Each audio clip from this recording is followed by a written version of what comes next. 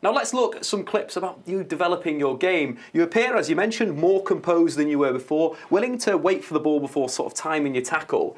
As a young player, what would you give advice in those situations mentioned before? We're going to roll through a number of clips. This one first, sort of a 2v1 situation, Harry. What would you say to a young player? I think you've got to keep dropping until the right moment, and I think you see it's a great moment where Tom goes towards the ball.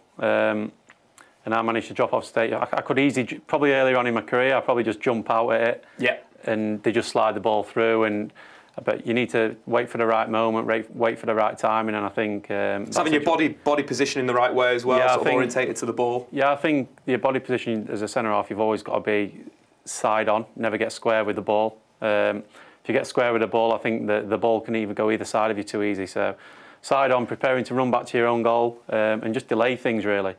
So it's another situation, this time it's actually Marcus running at you? Yeah, I can see there that he's running at Tom, and we know that Marcus is a big threat that game. So, and again here, another situation in the box. As soon as Marcus gets around the ball, we knew that we had to be tight to him. Yeah. Allow no shots. Now it's up against Zlatan. Again, for Manchester United, was absolutely fantastic in the Premier League. Sort of for a young player as well, you're assessing Zlatan Ibrahimovic, could go left side, could go right side. How do you prepare for that?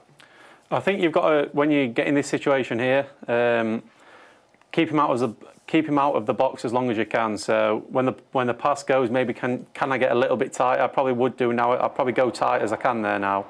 I'll let him turn a little bit, but you just got to keep your distance and then prepare to slide and block when you think the timing's right. Got another player up against now, Tammy Abraham. Similar question. So Tammy, you've got to be maybe a little bit touch tight to him. So as a young player, a young footballer coming up, you've got to really assess your opponent and then think, do I need to be tight? Do I need to drop off a little bit?